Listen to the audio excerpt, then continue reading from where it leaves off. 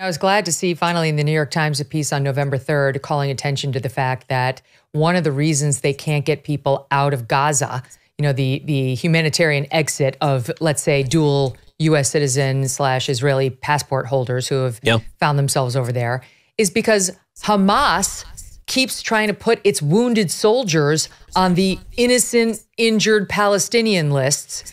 And Israel and international authorities are checking these lists before they let people leave. And they keep trying to put their terrorists on the list. And thankfully, Israel is checking it, saying, no, we have enough intel to know who that guy is and who that guy is.